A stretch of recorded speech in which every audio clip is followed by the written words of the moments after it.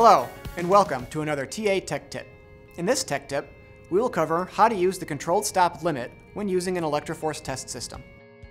The controlled stop action is a feature that can be used to properly stop a test when a given sample fails. Click on the Test Limits button.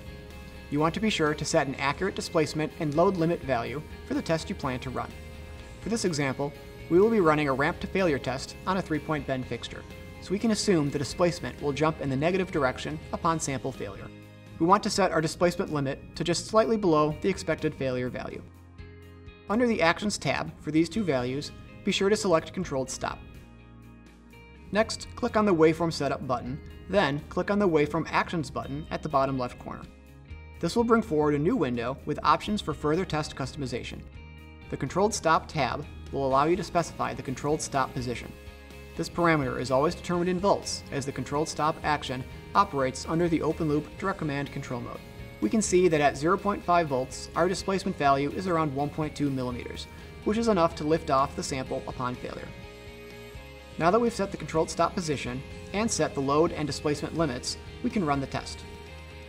During the test, in the scope window, we will notice a large jump in displacement as the sample fails. Controlled stop will bring the actuator off the sample and enter it into the safe open loop control mode. Now you can remove your sample and put in a new one. In this TA Tech Tip, we demonstrated how to use the controlled stop limit when using an ElectroForce test system. Please stay tuned for more helpful tips from TA Instruments, and thank you for your interest.